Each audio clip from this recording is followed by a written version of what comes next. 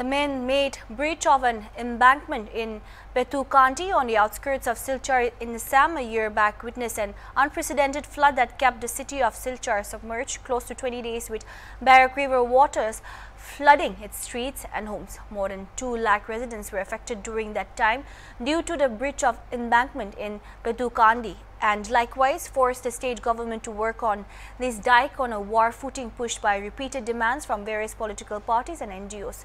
MLA from Silchar, Tipayan Chakrabarti, inaugurated the restoration work of the dike and opened the sluice gate on Sunday to allow the water in the waterlogged Mahi Sarbil to flow back into the river Barak. Speaking to HornbillTV, Chakrabarti said his government has fulfilled the promises of the people.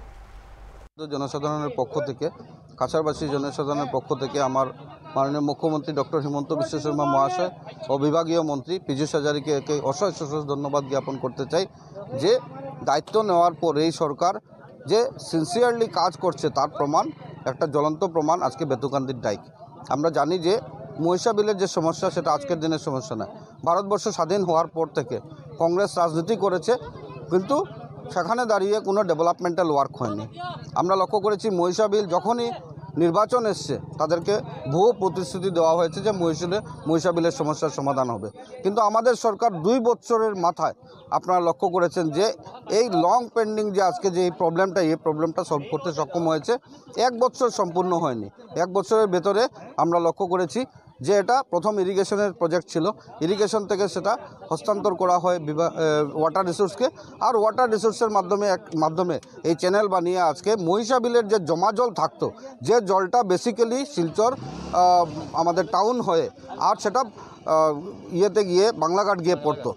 এই যে টাউনের যে হয়ে যখন জল যেত তখন সমস্যা 2টা। মহিষা বিলের আশেপাশে যারা থাকতেন তারা বছরের পর বছর উইন্টার সিজনে জলের নিচে থাকতেন। আর টাউনের সমস্যা হলো যে নালাগুলো কংগ্রেস পিরিয়ডে কি হয়েছে, এনক্রোচমেন্ট হয়ে ছোটো হয়ে গেছে, যার জন্য এই যে মহিষা বিলের জলগুলো, সেই জলগুলো যতটুকু পরিমাণে যাওয়া উচিত ছিল সেই পরিমাণে যাওয়া সম্ভব হতো না, 10%ও যেত না, যার জন্য আরবান ফ্লাটিংয়ের সমস্যা হতো। এখন মহিষা বিলের জল রিভার সাইডে বরাকের জল যখন নিচু থাকবে তখন আমাদের এই মহিষা বিলের জলগুলো বেরিয়ে যাবে, যেটার আজকে আমরা শিলান্যাস উদ্বোধন আমরা করলাম, আনুষ্ঠানিক উদ্বোধন। মাননীয় পীযূষ হাজারিকা মহাশয় বলে গেছেন, উনি দেখে গেছিলেন, পরিদর্শন করে আমাদেরকে বলে গেছেন। মাননীয় আমাদের লোকসভার সাংসদ ডক্টর রাজদীপ রায় আমাকে বলে গেছেন যে আপনারা এসে এটাকে একটা টেস্ট ড্রাইভ দেবেন।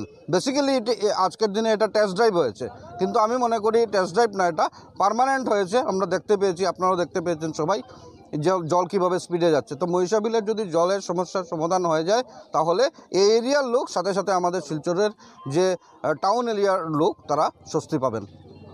আমরা লক্ষ্য করেছি যে আমাদের মাননীয় মুখ্যমন্ত্রী একটা নতুন প্রজেক্ট শুরু করেছেন, যে মাথাউরি নির্মাণ প্রকল্প। এই মাথাউরি নির্মাণের মাধ্যমে কি হয়, আমাদের যে ডাইকগুলো ছিল এই ডাইকগুলো পিডব্লিউডিতে আগামী দিনে সেটা ওয়াটার রিসোর্স থেকে হতো, সেটা এখন পিডব্লিউডি থেকে রোড বানানো হবে। এই মুহূর্তে কাজ চলছে, আর্থ ফিলিংয়ের কাজ। তো এই আর্থ ফিলিংয়ের কাজ শেষ না হওয়া পর্যন্ত এটাকে করা অত্যন্ত কঠিন কাজ। পরবর্তীকালে আমি প্রপোজাল দেব, আমি শিওর যে মুখ্যমন্ত্রী এটাকে করে দেবেন, কারণ মুখ্যমন্ত্রী